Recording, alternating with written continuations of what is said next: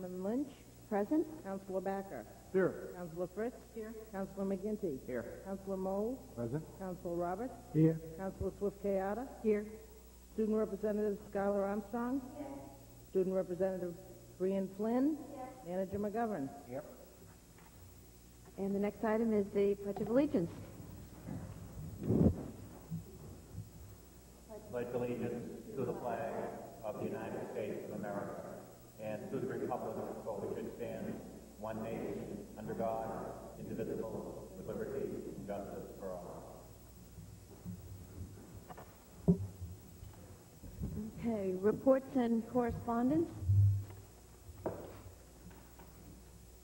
John? The Cumberland County Budget Advisory Committee had their final meeting last Thursday. The final recommendation from the Budget Advisory Committee excuse me, was a 2.67% increase in taxes for the town of Cape Elizabeth. That amounts to an increase of about $22,000 up to $836,406. The county commissioners will hold their meeting on the budget and approval of it next Monday, I believe that's the 15th, at the county courthouse. This is just a recommendation from the Budget Advisory Committee. The commissioners can raise it, lower it, keep it the same. That's their option. So that was the final recommendation from the Budget Advisory Committee. Councilor Roberts. I have a couple of issues or items relating to the November 4 election. And the first was the town manager and myself were able to attend the Cumberland County Commissioners meeting, where they were almost immediately after the election looking for input to see if they should perhaps put the item for the Charter Commission back out in the June election. And our town manager spoke quite eloquently to that they needed to get their facts together first and let the issue rest for a little while, as did a number of other people at the meeting. Well, it was well attended, and the common sentiment was that it was too soon to put that back out to another referendum in 6 months' time. The other issue was back on November 4, we had two new school board members that were elected to fill a couple of vacant seats. And I'm disappointed that they were not sworn in officially at the last council meeting. We were told, I understand, that they wanted this to be at the school board meeting on that following Wednesday. The school board never officially welcomed them in, and we're having another meeting here tonight, and we're still not officially welcoming them in. So Richard West and Kathy Wright, I would say, please, I hope you have a good time serving, and I welcome you. Well, I think we all welcome them. yeah, I think we all do. And in fact, I had contacted the clerk's office to have them come to our last meeting to officially swear them in, and understood that there were other plans. So it's not an oversight on the part of the council, and I trust that they know that they are certainly most welcome in their new service to the town. Could I follow up on something John? Jack said regarding the summit meeting that the county had? They've appropriated approximately, I think, about $80,000, maybe a little bit more, maybe a little bit less, to start a, for lack of a better term, PR campaign to get their issues and words out to the public better. And so they're going to be working on some sort of communication strategy over the next year to get their word out better. Could I just ask a question? Is that $80,000 in this next year's budget? In the coming budget. In the coming years. Right. They start. They're on a calendar year for their fiscal years. I want to raise one item too. I received a letter this weekend from the High School Parents Association. It was addressed to Dr. Frisella, but was copied to the town manager and myself, I guess among others. And if I did put a copy in front of all of your places, but I'd also like to read at least parts of it. Dear Tom, the High School Parents Association met last night, and one of the major concerns of the evening was the unsafe traffic situation at the high school. The group all believed that the opening of the gate at Jordan Way in the morning from 7 until 7:30 had made a significant improvement. There was real concern now that the town had closed that option for the winter. Many parents and students were finally in the habit of using Jordan Way, thereby reducing the flow of traffic through the main entrance. And the letter goes on to ask that Dr. Priscilla work with the town manager and the police chief to come up with a solution. And I'd just like to say that I think that the traffic issue begs of both a permanent solution and an interim one.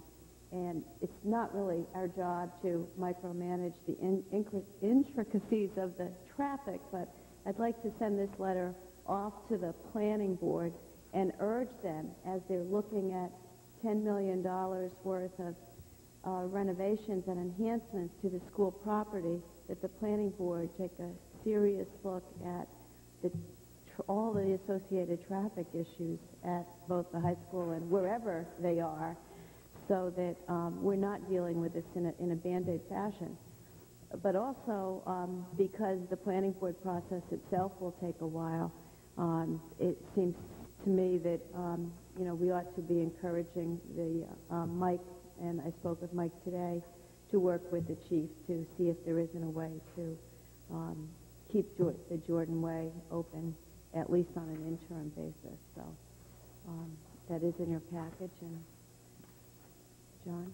I'm wondering if maybe we should wait till we get the report from the traffic engineers and Mike can probably tell us when we expect to get that before we send that, so that maybe we can have some input before we send it over there, or at least they will get the information and they wouldn't act prematurely on without having the complete report. That's just an idea. Mike, do you want to bring us up to date on the timing of that?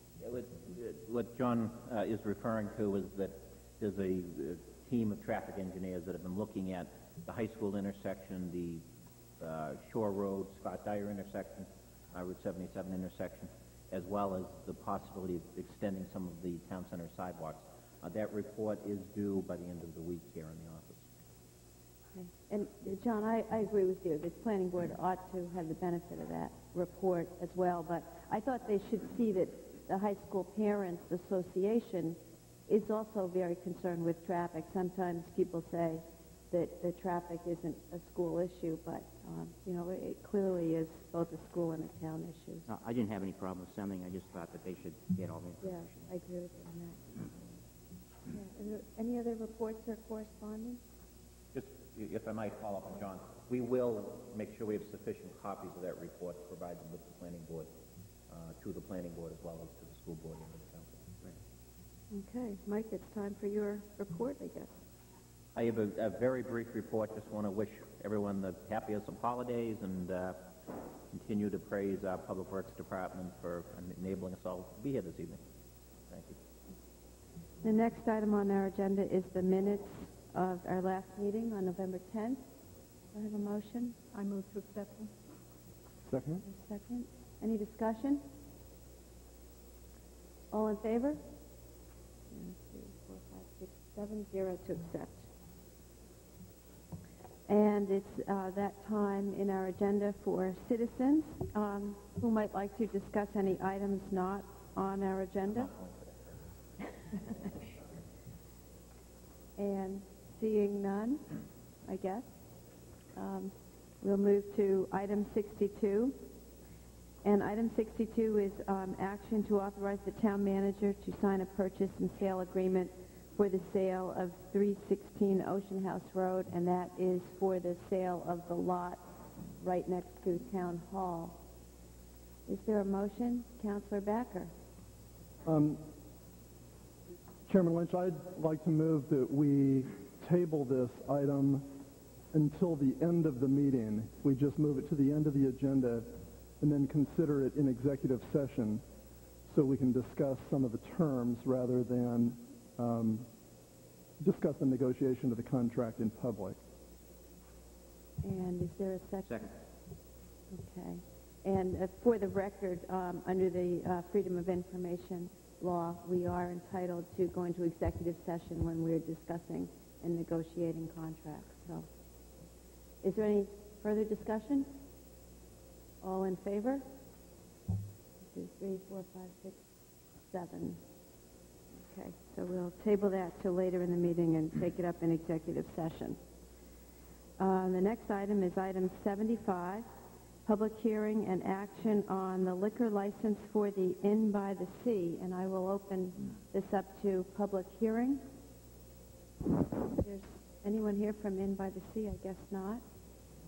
Seeing no one here to speak on this matter, we'll close the public hearing. Councilor Mould? Yes, I'd like to motion that we approve the annual liquor license for the Inn by the Sea. I'll second. Okay, is there any discussion? Councilor Mould? I just would like to mention for all those that are listening at home that if you're involved at all in any community activities around the town, the Inn by the Sea is a great community neighbor.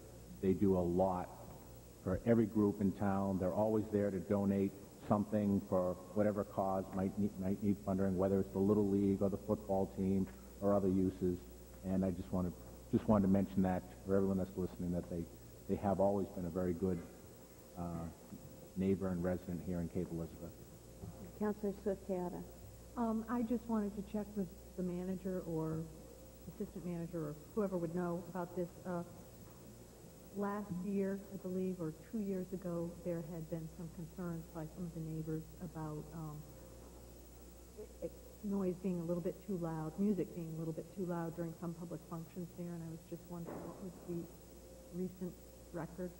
I think Jackie checked with the law enforcement to see if there were any issues. Police chief and the fire chief and the code enforcement said that everything was fine. Great. I know they had worked the inn had worked diligently to try to solve those problems, but I hadn't heard any complaints lately, but I just wanted to check. Thank you. Any further discussion? All in favor of granting an annual liquor license for the coming year for the Inn by the Sea? 1, 2, 3, 4, 5, 6, 7, 0 in favor of the license. Just to clarify, that includes a number of licenses, Yes. including the special amusement permit as well. Mm-hmm. All those. Okay.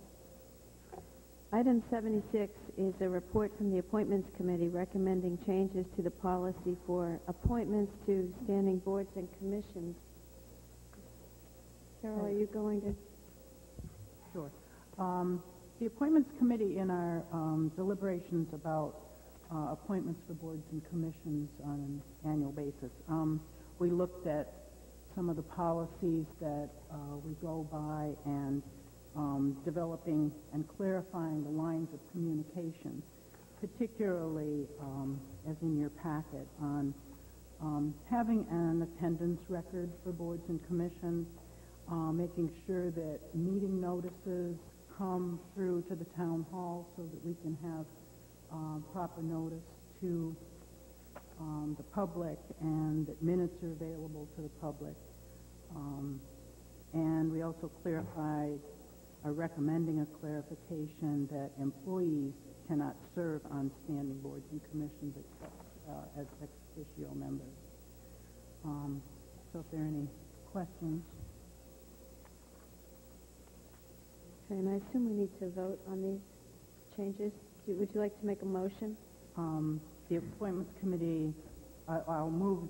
The Appointments Committee recommends approval of the two policies that we've put before you, so I'll move that the council accept the amendments as proposed. Second. Any further discussion? Councilor Backer? Is it appropriate to point out typographical items and grammatical items, or is that not something that should even be addressed with these? I would suggest that in all instances you authorize the staff to correct those, and if you want to pencil your copy, we'd be happy to take them. That's fine. Time at the meeting. That's fine. Okay. Councilor Swift-Teata? No, I was pointing. Oh, to okay. Councilman I'm sorry, Mackey. Councilor McGinty. Could Carol explain the rationale behind number 11, employees not being on boards and committees? It just seemed appropriate to us that employees might have, in some cases, might have kind of jurisdictions over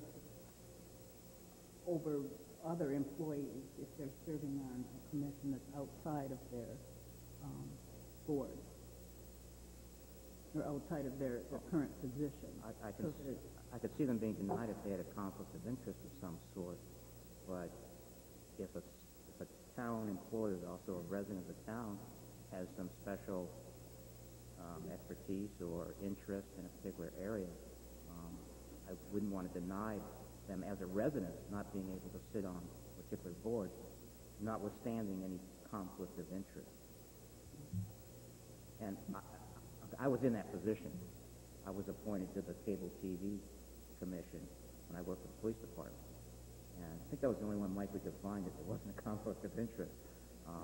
But I wanted, as a citizen of the town, to serve on a board or commission. And, there was no conflict that we could find. And so I'm just concerned that they were eliminating perhaps some residents. I mean, they are taxpayers, and they may want to be involved in areas outside of their employment. Yes, thank you. I think part of the rationale behind moving forward with this request, we have had some very good employees in the last few years that have wanted to be on boards or commissions that theoretically it could have posed some difficulty for the town, and it makes it very uncomfortable for the board to try to make that decision as to whether or not there's going to be a conflict there or if it's going to cause other issues with staff. And we felt the cleanest way to do it would just be to say that paid town employees will not be eligible for these boards other than ex officio, to not be putting ourselves in that position each year of having to tell somebody no and then trying to figure out why and how do we explain that to them, or because we may feel there's a conflict, they may not. It's so much easier just to have it in the language that there are enough other citizens in the town of Cape Elizabeth that can step forward to fill these boards and commissions that are not already involved with the town. Councilor Swift-Gata. I read through this whole thing and I hadn't even picked that up. I do think Councilor McGinty makes a reasonable argument that we would be we could potentially be denying someone the opportunity to serve on a board even if they had no conflict. And I know determining conflicts can be tricky, and I've served on the appointments committee, and I know it can be difficult sometimes. But I think it would be better to have the appointments committee deal with it, and the board or commission that this person might be on deal with that conflict issue and give them that as the reason for not being able to serve, as opposed to just having a blanket prohibition. I understand it's very difficult, but I was wondering, does the manager have an opinion on this? Yes, I do. And what is that opinion, Mr. Manager? Because I'm conflicted on this, so I would like to hear a little more. Through the chairman, with her permission. As Councilor Fritz explained, we've had a number of issues over the last few years where this has come up.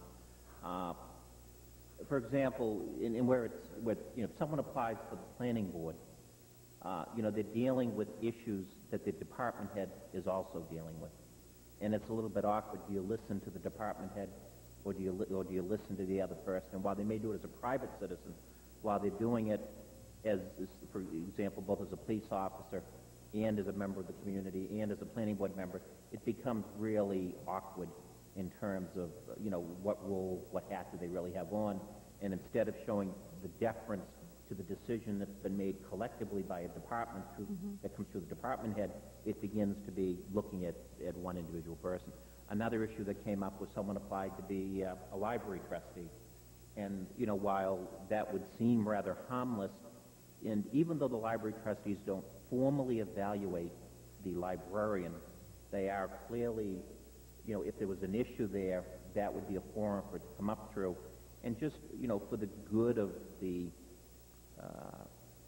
good fellowship within the organization, it's best to avoid situations where you have departments potentially, or members of individual departments in an official capacity being critical of another department. Those are the primary reasons. But would not those sorts, and I agree, those would be situations we would definitely not want to get into, but would not those sorts of situations be dealt with on a conflict basis?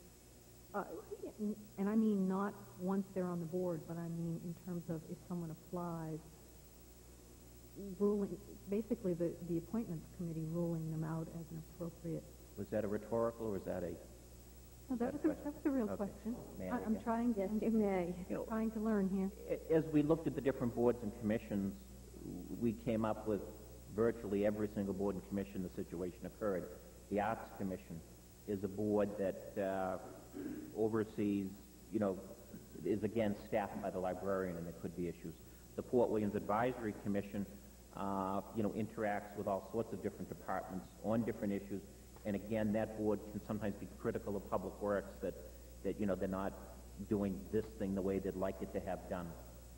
And as we looked at every board and commission, there was always that potential that we would hope to avoid. So it's your opinion that because Cape Elizabeth is basically such a small town that it's an inherent difficulty because the town staff is so small that there are overlaps amongst the departments? There are many overlaps amongst the departments, that it would make it difficult. And I think the other area is as far as the appearance to the public that it is an open process, that it is an inclusive process, that there not be the feeling that employees are going to be appointed over some other citizen. That the more citizens involved, the better. Thank you. Good. Then I'm convinced by the arguments of the appointments committee and the manager, so I will defer to their recommendation on that. But thank you for clarifying that matter. I'm wondering if you want to put the town attorney on the spot, whether this would be defensible by excluding an entire group of people out of hand. I don't think it's fair to ask the town attorney a question that, we haven't brought him here for it. He probably hasn't even looked at the policy that's before us tonight. So I think it's an unfair position to put him in. So, Councilor Backer? I have one other item. The policy we have, that policy number 4 in the appointments, the statement of policy regarding the appointments of standing boards and commissions, says that a citizen may serve up to 2 full consecutive terms as a regular member, except members of the Planning Board and Zoning Board of Appeals and the Conservation Commission may serve up to 3 consecutive terms. I note, just jumping ahead to the next item on our agenda, that we are going to be asked to approve the appointment of an individual to an additional term, despite the fact that the individual has already completed 2 consecutive terms. And it seems to me that approval of that item, based on our current policy, would be prohibited. And I wonder if we should consider changing our policy, as stated, to permit, for good cause shown, the council to appoint a person for 1 additional 1-year term when we find a compelling reason to do so. Otherwise, I think if we approve this as written, we're going to be forced to deny the next item that comes up on our agenda, which the council may be inclined to do. But I'd be inclined not to deny the next item. And in order to do that, what I'd like to propose by motion is that we amend paragraph 4 of the statement of policy to simply add a sentence at the end of that that says, provided, however, for good cause shown, the town council may appoint a person for an additional 1-year term. So it wouldn't be a full 2-year appointment, but just 1 additional 1-year term. And I'll second if there was a motion. Thank you. Okay. A motion to amend. Did we have the original motion? We have the original motion. Would you accept that as a friendly amendment to the original motion? Actually, I would just as soon debate that amendment and vote on that separately. Okay, well, debate now, right? debate that now then. We have an amendment and a second to the amendment. And is there discussion? Well, I think that the appointment to more than a second term in the case of the, let me see, the Board of Assessment Review, I think you're referring to. Yes.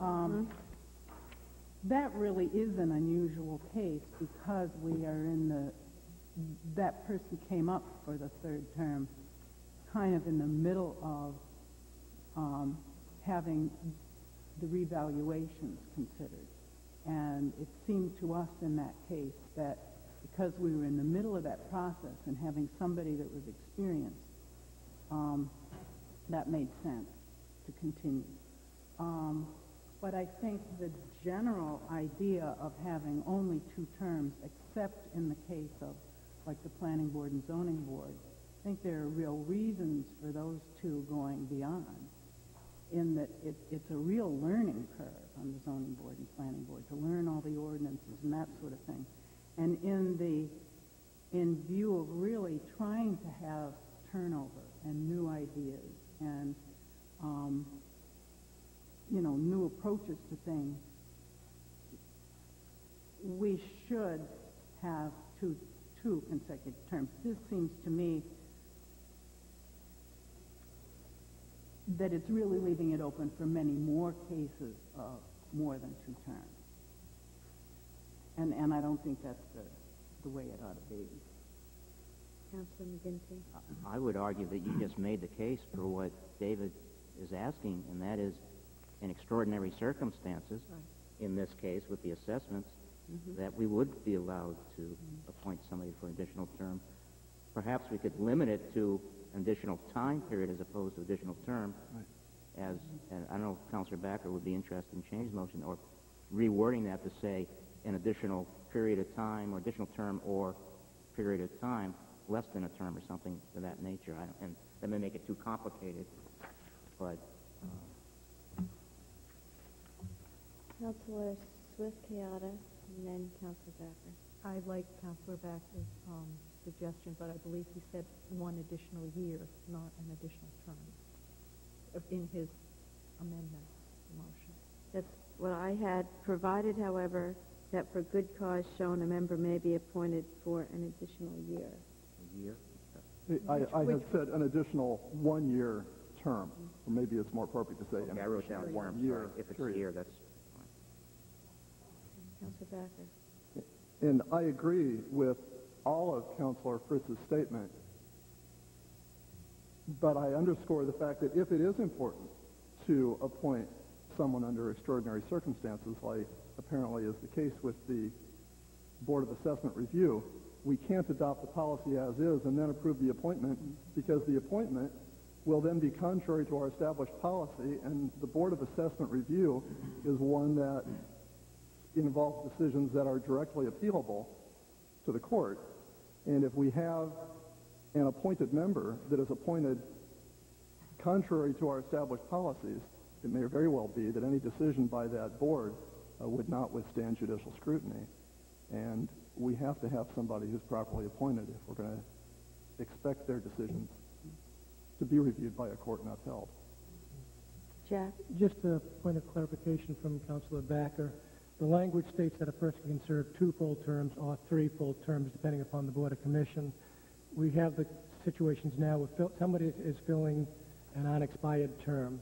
Do we need any language of that to show that they could actually, they're doing potentially more than 2 full terms, and we consider it legal? If, say, they came on and filled 2 years of 1 term, then they could be reappointed for 2 more full terms.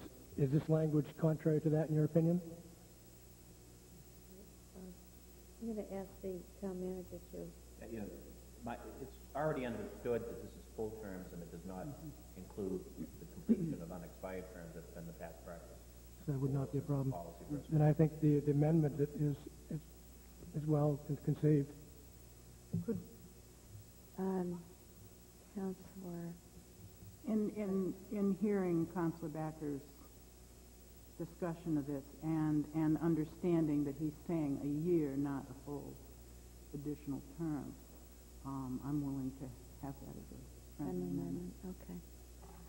Is there any further discussion of the motion and friendly amendment? Vote on the Can amendment. we move to the amendment? Move On a the question on amendments. the amendment? Vote on the amendment first. Well, Councilor Fritz has said that she would accept it as a friendly amendment, so I don't think we need to vote on it. We'll vote on the motion as amended by Councilor Backer. And all in favor? 2, 3, 4, 5, 6, 7 in favor.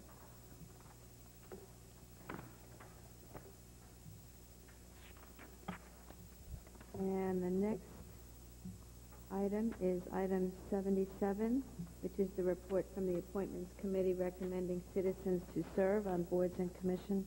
Councilor Fritz?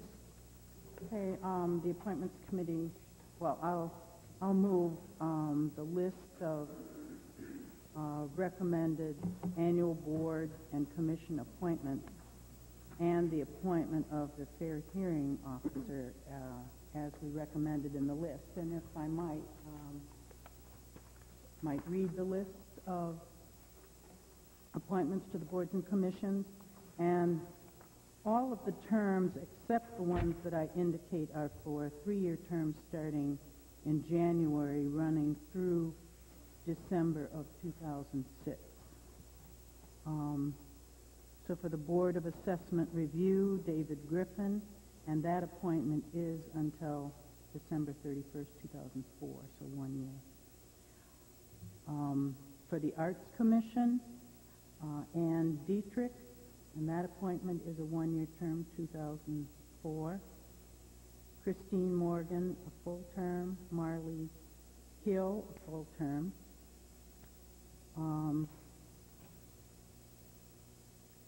For the Community Services Advisory Commission, which are really school board appointments, it's Sharon Roberts and Judy Rowe. For the Conservation Commission, Carol Haas and David Sterling. The Fair Hearing Officer for a 3-year term is Henry N. Berry III. The Fort Williams Advisory Committee, Chet Rock and Steve Parkhurst. For Personnel Appeals Board, Peter Howe. For the Planning Board, Andy Charles, David Griffin, and David Sherman. For the Recycling Committee, we do still have a vacancy. Louise Sullivan and Jeff Van Fleet. For the Thomas Memorial Library, Patricia Breedenberg and Robert Steyer. And for the Zoning Board of Appeals, Mike Trafaglia. Okay, thank you, Carol. So there's a report, and do you want to move? I have moved to, for the town council to approve the appointment as recommended. Is there a second? Second. Any further discussion? Councilor Roberts? I would just like to thank all of the people that came forward and expressed an interest in serving the town on these boards and commissions for doing so, and again, wishing them well for their terms. And I think also make sure that I think you included in that all the people who came forward, yes, who might not have been selected this time around, but we appreciate their interest in volunteering to serve the town, and we encourage them to come forward again. So, with that, all in favor? 7-0 to approve the appointment. Madam Chairman, I'd just really like to thank Deborah Lane, the Assistant Town Manager, for all the help that she's given the Appointments Committee. Thank you, Deborah. And the next item is item 78, which is a report from the Fort Williams Advisory Commission recommending amendments to the policy governing group uses at Fort Williams. There is a report in your package, and I do see Alan Barthelman, who's the chair of the Fort Williams Advisory Commission, one of our citizen commissions here. So, I don't know, Alan, were you planning to address? Okay. Do you want to come up to the podium. Are there any questions for Alan? Councilor McGinty. I was a little confused by the definition of a vehicle-intensive event. On the first page, it mentions car shows, and then on page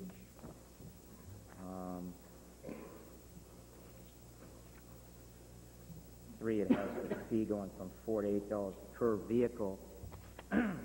Is it the cars in the car show that is vehicle-intensive, or the people who attend an event that would be parking? And that just It's basically the cars in a car show. Vehicle intensive means a car show. So if a car show with 30 cars, they pay 30 times. That's right, yes. Okay, it doesn't mean if there's a fireworks show where we know we're going to get a whole bunch of cars. Okay, all right, that was my question. Are there other questions for Alan?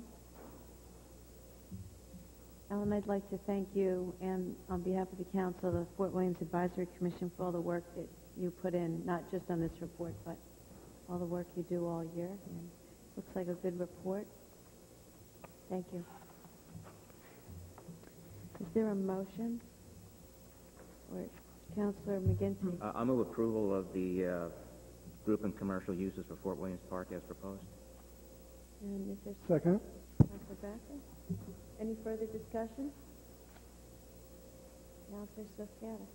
This is just a comment. On the fourth page, there was an item at the top of the page that I was unclear about, but got clarification from the manager, and I just wanted to mention, it's in the second paragraph. It says, except for funds received to reimburse town expenses, all revenue generated from this policy shall accrue to the Fort Williams Park Capital Fund at the direction of the Cape Elizabeth Town Council.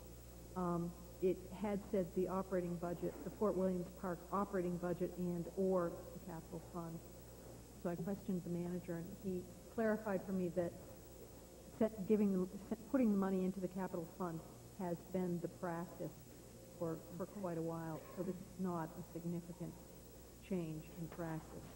And it is the Fort Williams Park Capital Fund. It is not the advisory, the Lighthouse Charitable Trust or the Lighthouse or anything else. I just wanted to clarify that for anyone who might be watching. Thank you. Any further discussion? All in favor? 6, 7 in favor of the new policy, or the amendment to the existing policy.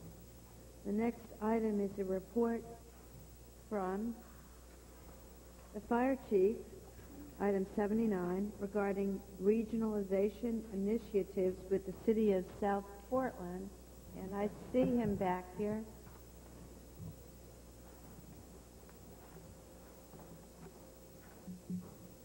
Welcome. Thank you. Always a pleasure to be here. Go from one meeting to the other. This regionalization, I think, isn't anything new to the fire service. It's something that's been ongoing. I would say especially so in the area that we're going to be implementing this even more so. Engine 1, Cape Cottage Station, has been working with Willard for many, many years. When I was in South Portland, we were working with each other, so this isn't anything new. However, I think timing is critical, and I think right now it's a good time. I think both companies are very open to it. The managers have been involved with it and been very cautious that it's been driven from the company level up, not from the administration down. And for that reason, I think the companies are very comfortable with it, both the Willard company and our Engine 1 company. You have a report there. I think probably the highlight at this point, because this is kind of a three-stage situation, and we're going to trial this with the first stage. And the first stage is that our engine company will be responding into South Portland in the Willard area and what I call the South Portland Heights area, which is the area over around Clifford, Sawyer, and Delbert, Hamlin School, if you will. And I didn't list it here, but Cooperville, we call it, which is down off from Scammon Street and throughout that neighborhood, Camp Going, Highland Avenue. In South Portland, their permanent engine companies handle still alarms, smaller calls. And so the only time that the Willard Company responds into those areas is when there's a more serious call, what we refer to as a box alarm. The same way out here, when we have a still alarm in town, we respond both companies because we want to make sure that we have adequate manpower to do what it is that we need to do. When we have a box alarm, then we pick up additional engine company and a ladder company. So Willard will be responding when we have a box alarm in the Shore Road area, all the way out to where the water makes up at what I call Smuggler's Cove, what you call Smuggler's Cove, and all the side streets off from Shore Road, all of Mitchell Road, and all of the side streets off from Mitchell Road. So Portland will be responding with their engine 2, and in some cases with their ladder. In areas that we have multiple three-story buildings, if you will, we can help our rating by having them respond with a ladder versus an engine company, because we already have at least 2 engine companies responding, and they're very agreeable to do that. So we're working out specifically which boxes each company will be responding to. It'll be the responsibility of the department that's dispatching the call to notify the adjoining department that the call is in. Most of the time, our dispatchers pick up the calls that South Portland is putting out, and vice versa. But we talked about that tonight, and it will be the responsibility of the department that's dispatching the call to make sure that the other company is notified. We figured this out, and it came out to be, and there's no way of knowing this. We took past records. But as you'll see in past records, we figured that it would be approximately 40 to 50 calls a year that our Willard station would be responding, and that would be a cost of somewhere around $3,000. That's 50 calls with an average of 6 firefighters at $10 an hour. Most of your calls are an hour. You do get the times when you get extended operations, but generally on those, we're in a multiple alarm type situation, and those departments are responding, and we're responding with them as well.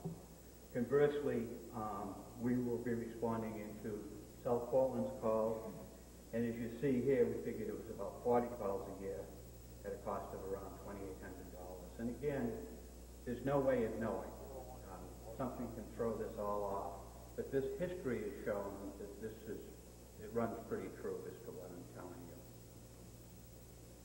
Councilor Roberts? Chief, can you explain a box alarm? Is that the one you pull like on a telephone pole, or does that count as a cell phone call as well? That's good. What we call a box alarm is a more serious call, if you will.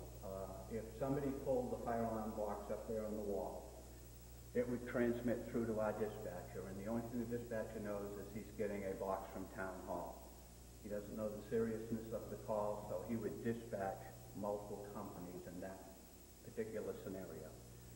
If we had a call of a chimney fire, which always has the possibility of extension into the home, we would put on what we call a box alarm.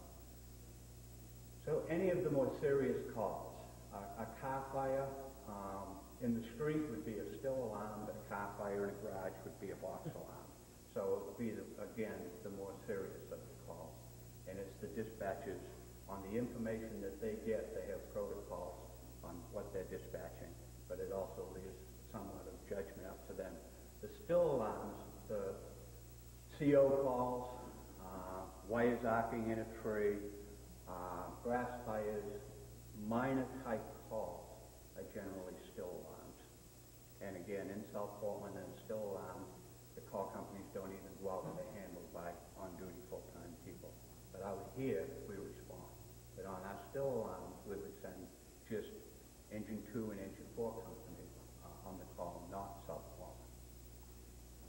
Thank Thank you very much. McGinty? It doesn't say in here, but I'm assuming that the cost will be borne by the municipality themselves. I mean, we're not going to pay for South Portland. They're going to pay for their people. We're going to pay for it. That's correct. We will pay for our own, yes. Yeah, Regardless for the cost. yes.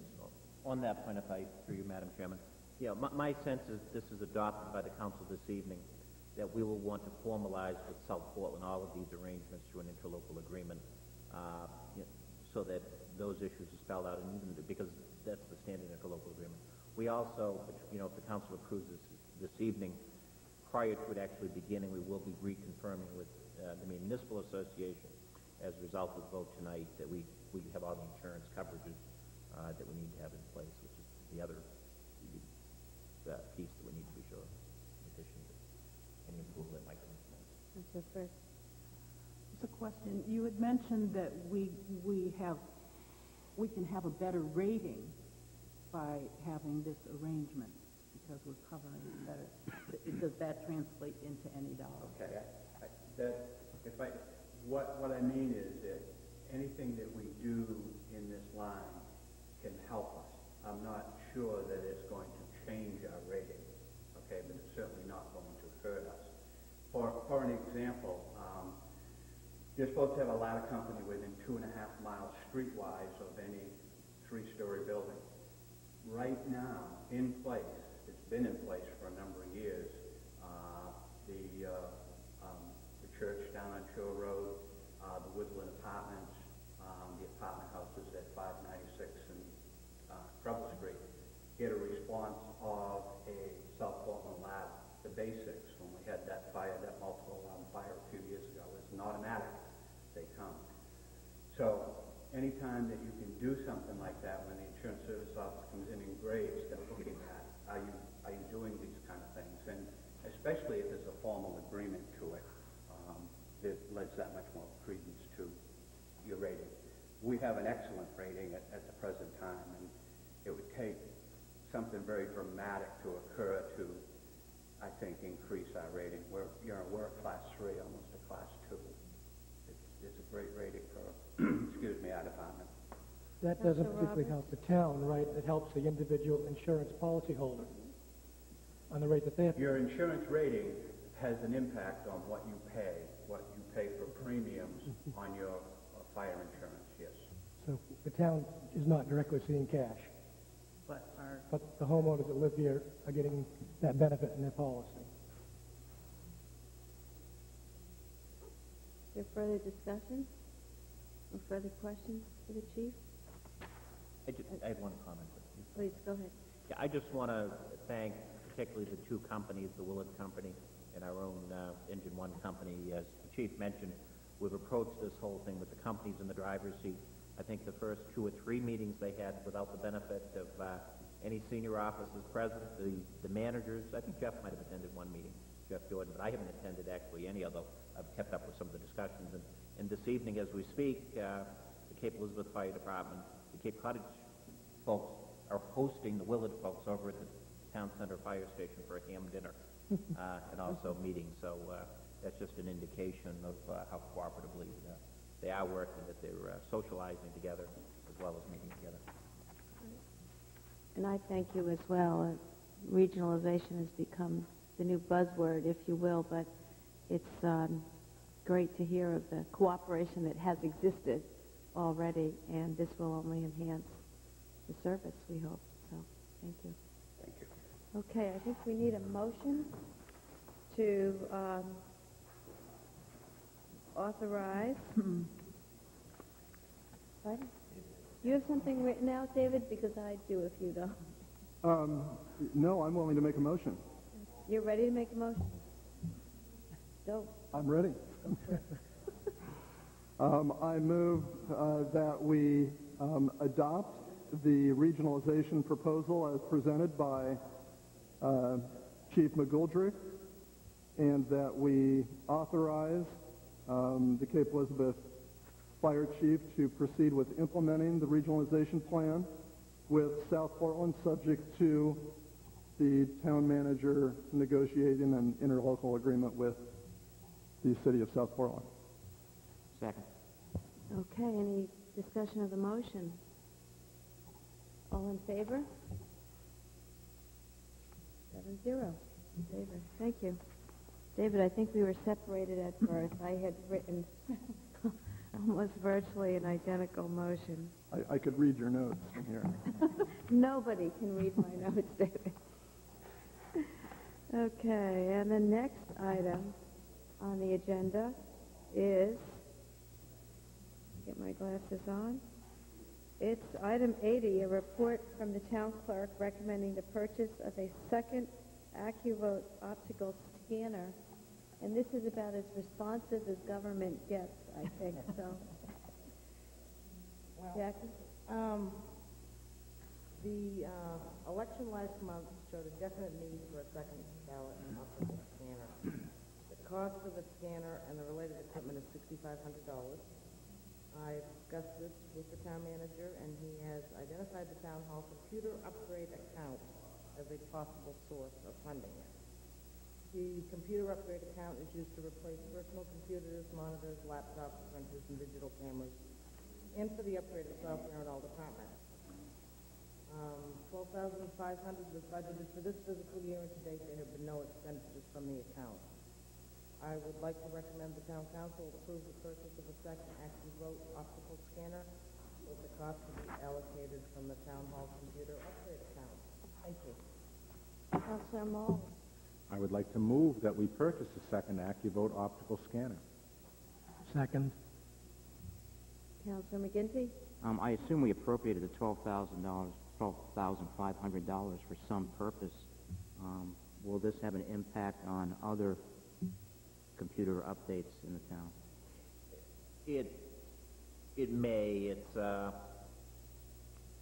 That's an account that we, as Jackie explained, that we appropriate each year, and it used to be that we used to identify this computer will be replaced and that computer will be replaced.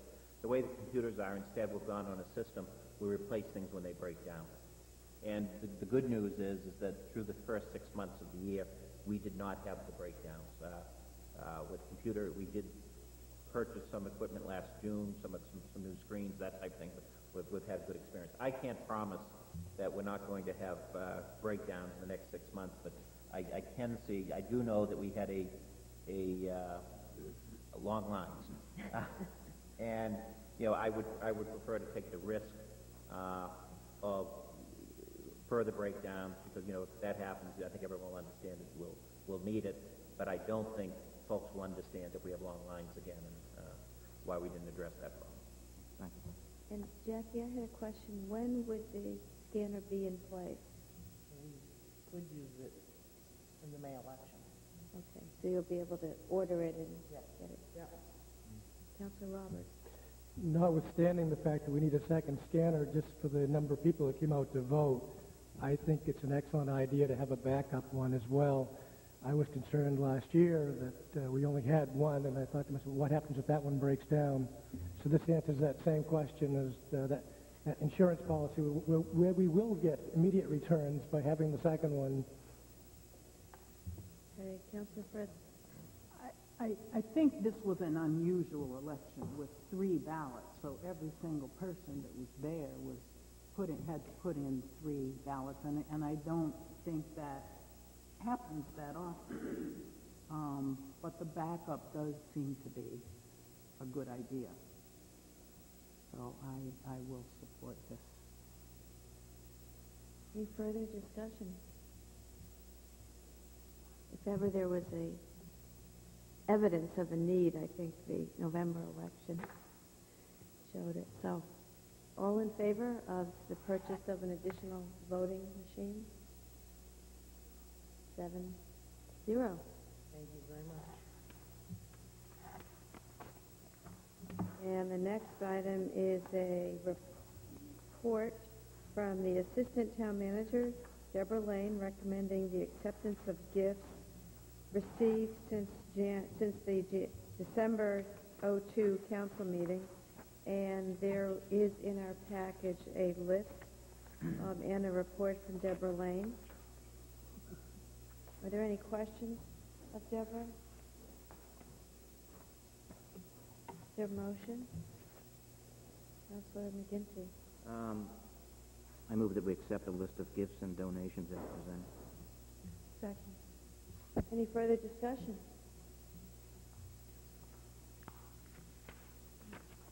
I just want to, it's a long list of gifts from a number of people, and I just want to say thank you to all of those people and organizations and companies that made gifts to the town.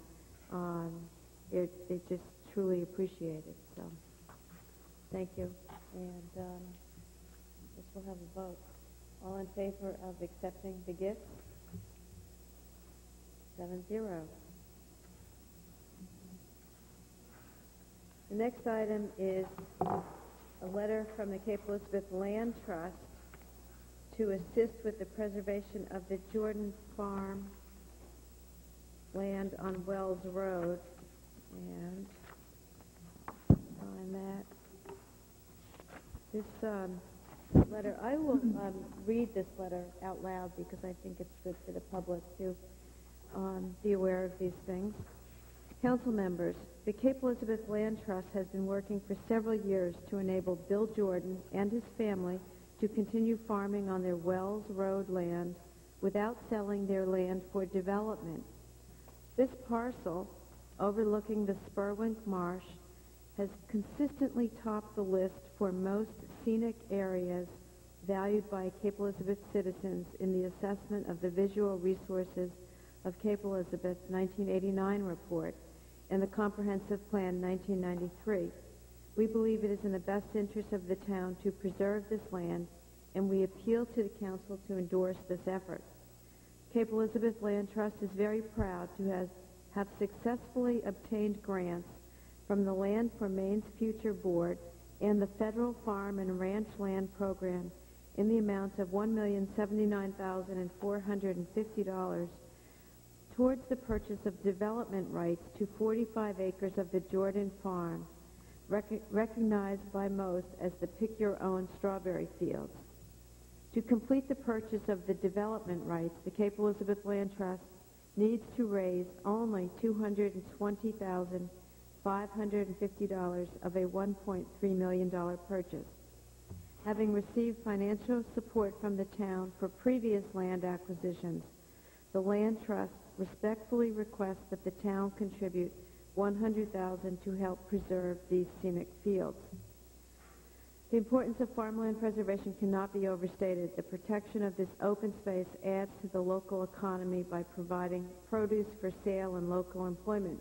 Cape's legacy of farming and fishing is in danger of fading away, the loss of which would literally change the face of the town trying to preserve its rural character.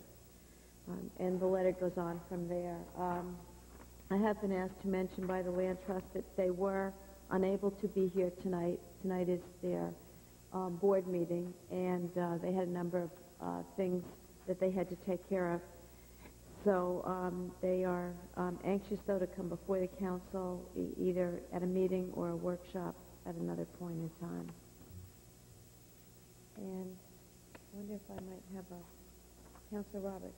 I would move to refer this request to the Finance Committee to determine the town's ability to assist. I'll second that. Is there any discussion? Councilor McGinty? Are they under any time frame? No. Further discussion?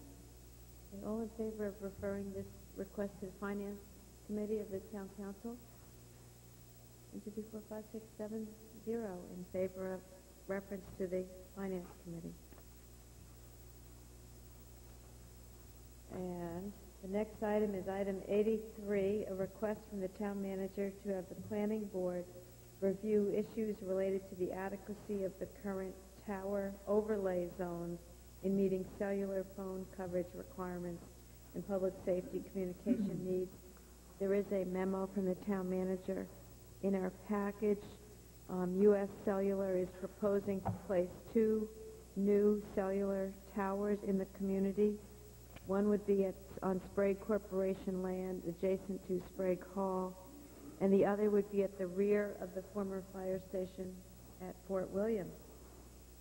and the town manager has requested that we refer this to the Cape Elizabeth Planning Board and the Fort Williams Advisory Commission. So moved. Second. Any discussion? Councilor Fritz. I think I don't know, I think John and I are probably the only counselors that were on when we had quite an extensive study of towers and developing places where you were, I'm sorry, Councilor Swift-Chiara was also. And Councilor Roberts. Sorry. A majority of I guess it seems like it wasn't that long ago. Time flies. Only feels that way. But, you know, you'll remember the controversy of trying to place towers, and I think we ended up deciding at that time that relay situations from the current towers could work, and at least the assumption was that was the way we were going to go, to provide for definitely pockets where cell phones don't work and where our emergency cell phones don't work as well in the Fort Williams and the Two Lakes area. I think that putting a tower in Fort Williams is going to be fairly controversial. I still think we ought to be looking into these relay systems rather than putting up big cellular towers, if that is the intention. So I'd just like to caution the planning board. They may have new members, and the Fort Williams Advisory Committee, they didn't even talk about cell phones before and towers. That they go back and look at the extensive study that was done, and certainly consider other alternatives to placing towers as proposed. Councilor Knowles. You can go first. Okay. I just have a question. In this memo from the manager, he talks about, with regard to Fort Williams, he talks about eliminating the tower currently at the park above the former civil defense bunker. And I was unclear as to where that was. I think I know where the former fire station is, but could you just clarify where those two places are? This just happened to be. No, seriously, it is a coincidence. I was usually with Cub Scouts or something here last week. This is the entrance road to Fort Williams to come in. There's a little circular driveway just after you get beyond the beach. There's an old, the old civil defense bunker. There's an antenna that sticks up in the air right there. It's been there for 50 years or more. The old fire station is up in most everyone would think of it in the area where when you go to Family Fun Day or the fireworks, it's up on that hill way up in the back there. As you're entering the fort, you have that remains of a stone building about halfway in the entrance. As you go up over that hill, the fire station is just above that, and the area that has been suggested is the fire station. I should point out that if you look at the way the agenda is worded, it's neutral as to the specific suggestion from the representative of U.S. Cellular. It's that the issues be looked at. When I did that, I did it as a cautionary reason because we hadn't heard from the Spragues yet whether or not they had interest, because the land in back of Sprague Hall is in fact their property. I haven't heard it confirmed by the Spragues. I understand though that they are interested in. But interestingly, Ed Shaw, the representative of U.S. Cellular, called today and indicated that while he wanted to do the Fort Williams one, still wants to do it, he was just a little bit ahead of himself. And that approval might not come to like a second phase. So again, as far as them wanting to fund it and wanting to do it. So again, I think it's important that we focus on the wording that's on the agenda is asking the planning board generally to look at this issue in terms of the citizens' use of cell phones and in terms of our public safety needs without necessarily direct reference to the proposal from U.S. Cellular, because I think as Councilor Fritz points out, it is important to look at all ways of dealing with the issue. But most importantly, there are an awful lot of folks who complain quite a bit about the sporadic cellular phone service in Cape Elizabeth. And the really nice thing about the one proposed for Sprague Hall is it isn't an area that isn't impactful of too many residents, but it sends the signal down to all of Broad Cove, which is what that study's showing. And no other study that we saw, the one that Mrs. Fritz mentioned, or any other one, has been able to get into Broad Cove and provide the service that's necessary. They're sending holes for 2 lights and some other areas, but I mentioned Broad Cove because it is a well-populated area that a lot of folks seek to use their cell phones. Mr. Mold. I did want to mention that, as Mike said, we get a lot of complaints of cell phones not working. It is also a safety issue, so I also want to send a message to the planning board that I fully support the addition of these cell towers wherever they find them appropriately to be placed.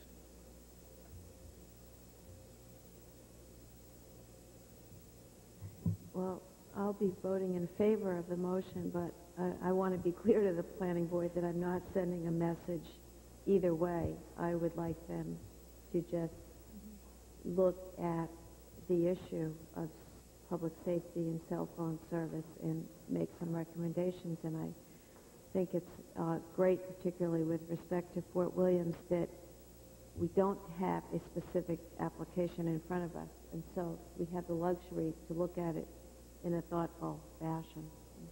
I just don't want my vote in support of the motion to be interpreted as in support of any particular action by the planning board. Councilor Swift-Galata. And I would agree with the chairman in that. I just would like to get more information from these two bodies as to how they think those two issues of public safety and improved cell service could be addressed. I have no opinion pro or con at this point as to the merits of either specific proposal, which I understand now aren't so specific as I thought. Councilor McGinty. Ditto and ditto with the chairman and Ann Swift-Galata. Okay, any further discussion? All in favor of the motion? 3, 4, 5, 6, 7, 0 to send this to the planning board. Okay. And the Fort Williams. And the Fort Williams, I'm sorry, and the Fort Williams Advisory Commission, most assuredly. And we are at that point in our agenda for citizens' items again, of items not on the agenda. Do we have our high school representatives who'd like to address us? Great.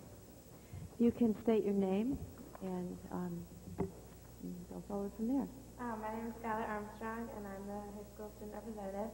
And this is just in reference to the letter you got from the Parents Association earlier you talked about. And as a driver who drives the high school, there is definitely an immediate need for a solution to the traffic problem. I come from the side of the town that has to make a left-hand turn in the morning to get into school. And I know from my side of town, there's often lines 5 or 6 minutes just to turn from Old Ocean House Road to the entrance of the school, which is like 500 yards maybe, and it's very hard to wait 5 minutes there. It's also, especially with the snow and ice coming, it's a lot more dangerous, I feel, and there's a lot more chances of accidents occurring. So I really hope that the town council can help the community as a whole solve this problem with traffic. Thank you, Skylar. It's great to hear firsthand experience of our youngest drivers. Okay, with that, I guess we need a motion to go into executive session. We will come out of executive session. I'm sorry, Councilor McGinty. I think we need to take this off the table first. Put it on the table. Okay, thank you. I'm well advised. So a motion to take it off the table? So moved. Second. Any discussion? No? All in favor? And now a motion to go into executive session. Let me explain to the public who may be watching. We will go into executive session for however long that takes. We will come out of executive session, then we will vote or not vote as the case may be in public. The televised portion of the meeting is over, but the results would be available on the website probably as soon as tomorrow.